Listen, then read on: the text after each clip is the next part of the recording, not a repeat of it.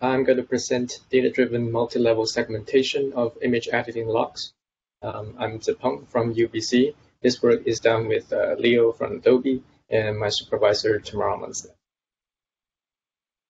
Okay, so in a lot of professional creative tools, such as Photoshop, the user interface is quite complex. So the user can fire lots of commands, and the picture will change accordingly. They can also use layers to manage the visual objects on the screen. Typically, if an experienced user uses Photoshop for 30 minutes, they can generate hundreds of commands. We think that user log segmentation can help with this complexity in the user interface. Specifically, we are targeting a smart undo task, which is to chunk multiple coherent actions as opposed to a single action by the normal undo. Look at this example. You can actually group these individual actions into 3 chunks: create shape, change the shape, and create mask for shape. So let's define the segmentation problem. Suppose you have a sequence of events in a poster creation session, and each event is associated with a bunch of attributes like command name, the image content, the timestamp, and the current active layer, which is the current visual object you are operating on. Then we can chunk a continuous subsequence of events into the low-level chunks. You can further group these low-level chunks into higher-level chunks, and then construct a hierarchical structure. There are a bunch of related work that tries to handle the segmentation problem, but they have various different limitations. Some of them are limited to specific tasks. We know that Photoshop is extremely powerful. They can allow users to do different things like portrait retouching, sketching, poster creation, and many more. Some of them fail to handle very complex user behaviors. Ellie has mentioned some of them, such as user can have different habits, meaning that they have different ways to, even for the same visual effect, they will make errors, they make corrections, they will make experiments.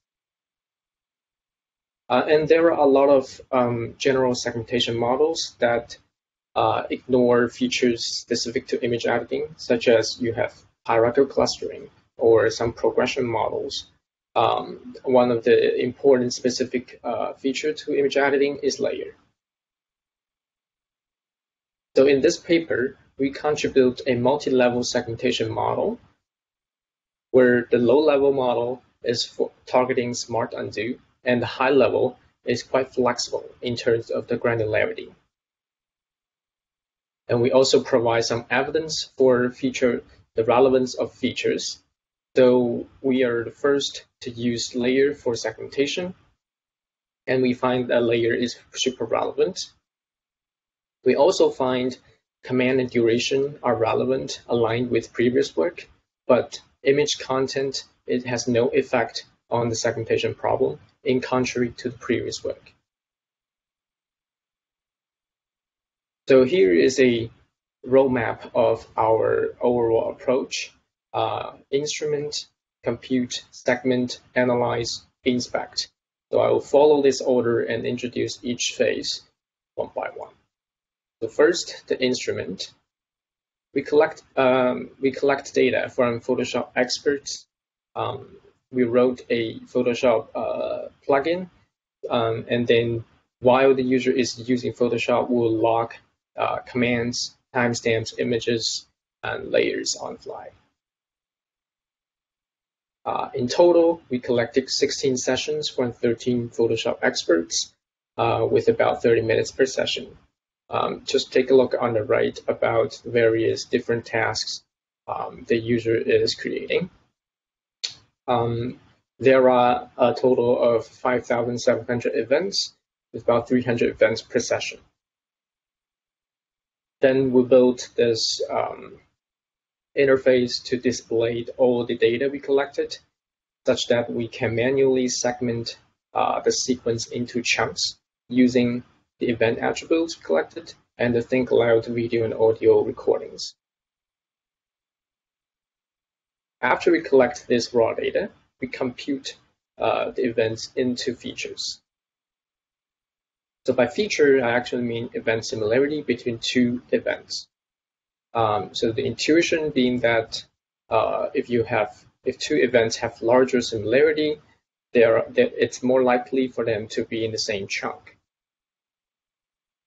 So I will introduce the different measures for event similarities. So the first one is command similarity. From a large database of command logs, we use word2vec to train a semantic vector space, or we can call it command space. And then we'll visualize this command space on 2D on the right. And we conjecture that if two commands are closer in the vector space, the two events will have larger similarity. The second measure is layer similarity. We are using a rule-based approach. For example, in this one, a layer ellipse 1 copy is the duplicate layer of ellipse 1. And this one shows two layers of one are the adjustment layers of another. And layer sphere, layer home 3, they are layers in the same group. We conjecture that if two layers have stronger relationships, two events will have larger similarity. Next is image-based similarities. So you have all the snapshots of each step the user did, and then you can just compute how many pixels are different between the screenshots. You can conjecture that if the image diff is larger, events have smaller similarity. You also find out overlaps in the working regions, and conjecture that if there is a larger working region overlap, events will have larger similarity. And finally, duration is just the difference between two timestamps. And we think that larger duration will imply smaller similarity. After computing these features, we're going to segment a sequence into chunks. So we are using a two-stage approach, where the stage 1 is to construct a low-level chunks from the events, and stage 2 is to group these low-level chunks into high-level chunks. So for the low level, we're actually translating the segmentation problem into a binary classification. We're trying to predict whether each event is a boundary, meaning the start of a chunk, or a non-boundary event. The data we have is 5,700 events, and we computed the features, which is the similarities between current and previous events. And we used our manual segmentation as the ground truth. So we use a support vector machine with linear kernel, pretty standard machine learning technique to do the prediction. So after the training, we can plot the data on this chart, where x-axis is time, meaning the dots, each dot is an event. It lays out on the screen from left to right according to time. And the y-axis is the probability of boundary. And then we can draw a threshold, meaning the dotted vertical line, such that the events above this line is categorized as boundary event, while the dots below this line is non-boundary event. When trying to decide where this threshold should be, we consider the cost for smart undo, which is our targeting task. We think that the cost for missed boundaries is larger than the cost for over-segmentation. So think about if you have over-segmentation, the user will need to issue multiple smart undos to reach his desired point. But if you have missed boundary, it's harder for the user to go back inside a chunk to find the exact point he wanted. So that means we're favoring recall over precision, and we've used the F2 metric to find a sweet spot for the threshold. After getting this low-level chunks, we're actually reusing this threshold value to be a granularity of segmentation. We choose multiple different thresholds above the lowest one, such that it can construct high-level chunks. It is guaranteed that low-level chunks will fall into high-level chunks.